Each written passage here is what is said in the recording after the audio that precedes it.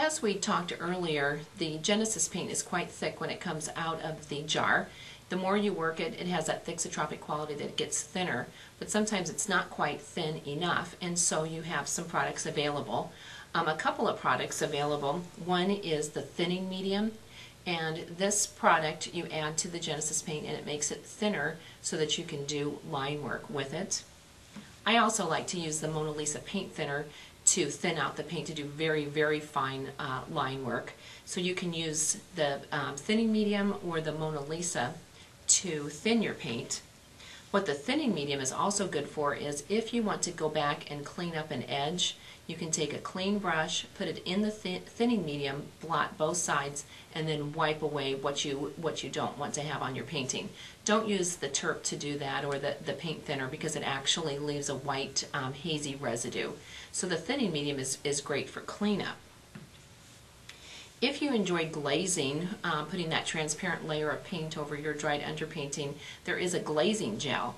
And what the glazing gel does is it takes any opaque color and turns it into a glaze. Traditional oil paints, if you tried to extend them too much, the binder just started to disintegrate and the paint would become grainy.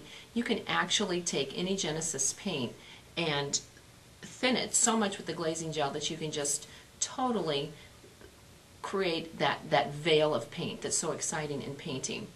The difference between the glazing gel and the thinning medium that you have to be aware of is that the thinning medium does not have drying ingredients in it, so you have to retain a 60% ratio of paint to the thinning medium. The glazing gel has drying ingredients in it, and so you can use glazing gel straight with just a grain of paint in it. So this you don't have to worry about a ratio. The thinning medium you have to worry about that ratio because it does not have drying ingredients. 60% paint in the thinning medium. The thick medium is a very interesting product. The thick medium is actually the Genesis paint without any pigment in it.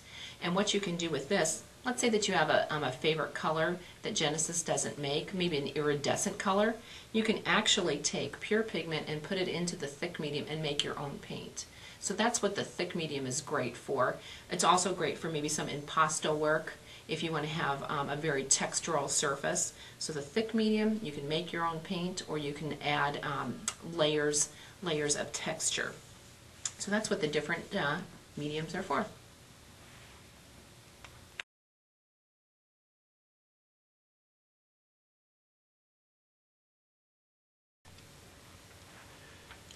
Another question that I frequently am asked is, how do you clean your brushes with the Genesis? Well, the best news is you don't have to clean your brushes. These are brushes that have paint in them for probably over a year, and all I have to do is wipe them and just start using them again. If you want to clean your brushes for long-term storage, or you just like to keep your brushes nice and clean, you have several options. One option is the Genesis brush cleaner. It does a fine job. Paint just drops right out, cleans your brushes well. You can use the Mona Lisa paint thinner. This works well to clean your brushes. And if you want to use a very inexpensive product, you could just use dishwashing soap. Dishwashing soap is a degreaser, and it just cleans your brushes so that you can store them or use them on your next project.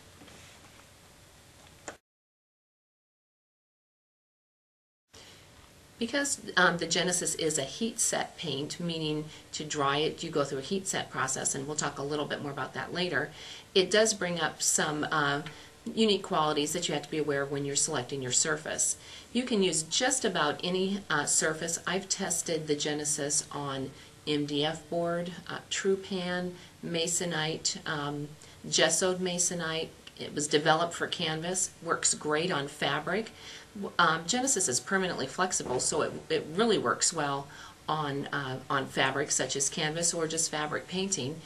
Another place that you can use Genesis is on reborn dolls. The vinyl can withstand the heat and just works great with the Genesis. So you can use it on just about any surface that can withstand the heat. What you don't want to use it on is pine that has a lot of sap in it. What happens when you heat pine is that the sap just bubbles to the surface. But you can use it on most hardwoods such as alderwood, birch, basswood. Just avoid sappy pine.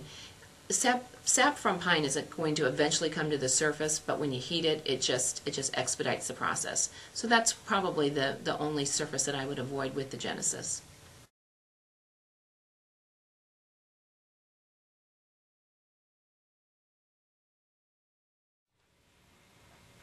You know what kind of surfaces to use and what kind of surfaces to avoid, but what you put on top of your surface is very important. Genesis makes a great gesso. This gesso comes in either black or white, and you can mix them together to get a darker or lighter shade of gray. So gesso or pre-gessoed canvas works great, even pre-gessoed pieces of masonite. What you want to watch when you use the craft acrylics is that you use the Decorative Americana. This is a true acrylic, and some of the other acrylics are actually latex, and when you heat a latex it could actually bubble. So those are the two recommended background grounds, either a gesso, black or white, or Decorative Americana craft acrylic. The DecoArt acrylic and the gesso both have a built-in sealer. What you want to avoid with the Genesis paint is putting a sealer underneath your acrylic.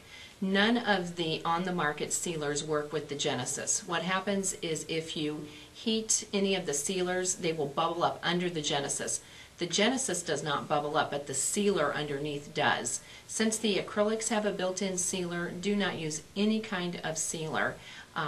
The designs from the heart or any shellac based, the white lightning, those will all cause you problems. So avoid sealers.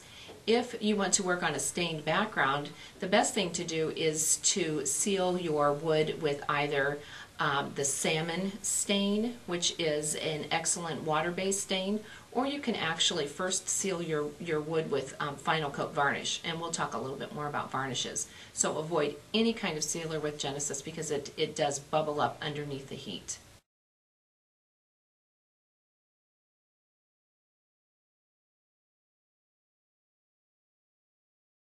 Since the Genesis paint never dries, you get presented with the problem that you don't want to throw any of the paint away because you could use it again in a future project. This palette I've been using, I think, on and off for about 3 years, and as you can see there's just a lot of different colors here, and what I do is I scrape it off and add more colors or add light colors together, and again it's on a glass palette, and so it will absolutely never dry, and I can just keep on using this palette and this paint over and over again for future projects. Another option for long-term storage are these little aluminum tins with glass lids. You can't use just any kind of plastic like those little plastics that have the flip lids. What happens is those bond with the Genesis, and the Genesis actually will eat a hole through those little plastic containers, but the aluminum with the glass lid does not bond with the Genesis paint, and so you can fill it with your mixes like off of my palette, or you could put just pure pigment in it, and this is a great way to take just a little bit of paint to class or for an on-the-road class. So these aluminum tins are great. They come in 10, 20, 40, even up to 80 in these little cases. So that's an option for the long-term storage, the glass or these little aluminum tins.